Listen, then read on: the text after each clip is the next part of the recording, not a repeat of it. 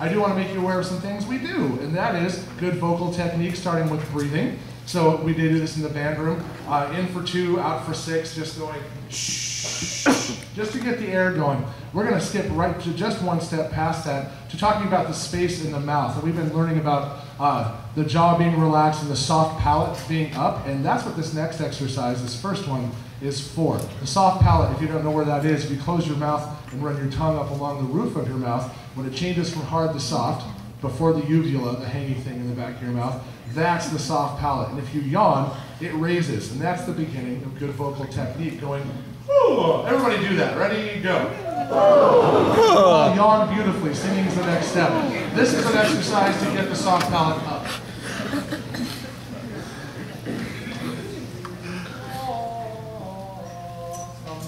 Now, they're not giving you a thumbs up. They're actually thinking of pushing that soft palate up when they sing. So, go.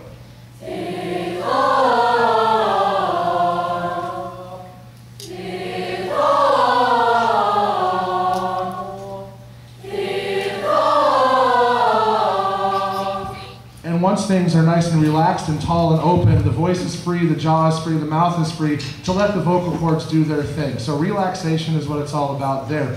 We also have been working on music reading things, and the foundation for good music reading in singing is do, re, mi, fa, sol, la, ti, do. It's not just a song from The Sound of Music, it's a whole reading system. So we're going to do something with that now to build chords and get the kids thinking about listening to each other, being one part of 4 different notes being sung at the same time. So we'll do a scale going up and down, and then they're going to stop on different notes of the scale just to get used to this idea of singing in chords and in harmony.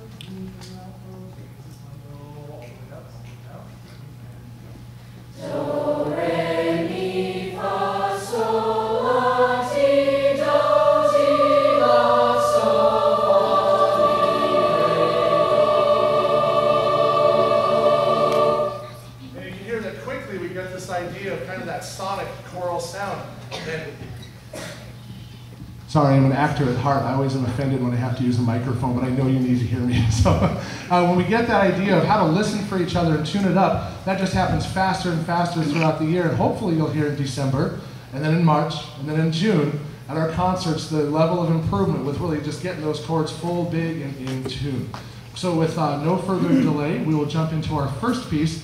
It is called Da Pacem Domine, which means grant us peace in our days. There are 4 soloists on this piece. They are Amelia Bellows, Christy Workman, Jonah Edgar, and Owen Mansfield.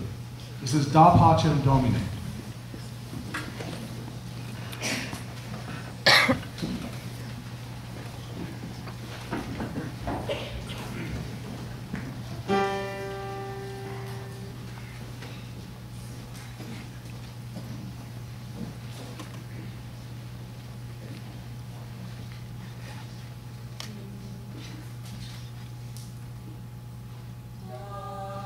Pacem Domine.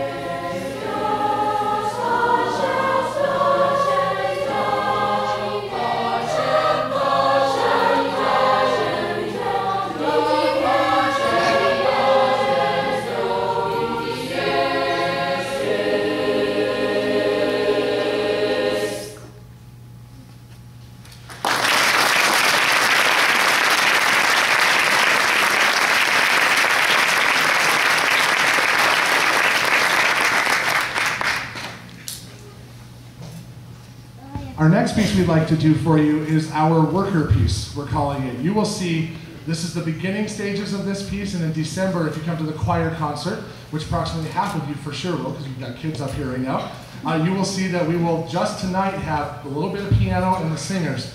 We will be adding a dance group to that because it's an Irish piece called The Little Beggar Man, and it just begs for an Irish dance group to be in there. We will also have Irish percussion instruments with it, and you'll see it just kind of take transformation a little bit here, and you'll see the completed product in December. I need to wheel the piano out, so give me just a moment.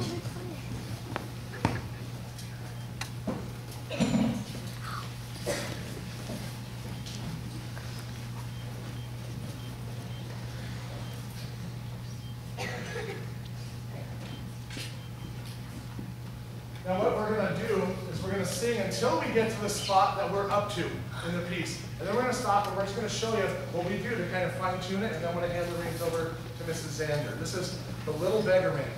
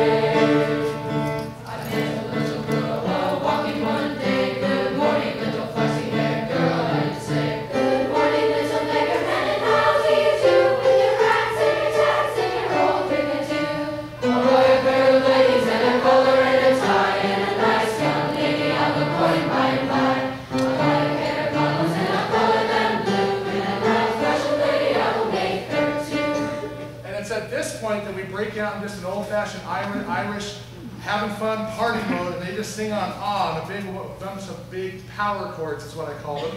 And this is that section. And this is where we're rehearsing at this point. So we need to practice stacking up the chords, getting them in tune, and here it is. The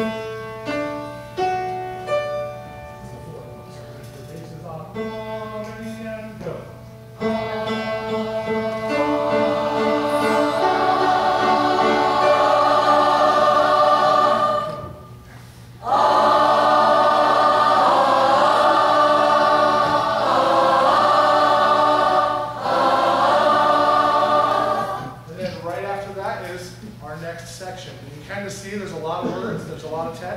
It's a good challenge for us. We have one piece, da pace, which is smooth, long-flowing phrases, and now we go the opposite direction to just lots of text and lots of words. So there's the beginning to our year. Would you please give them a hand for their work?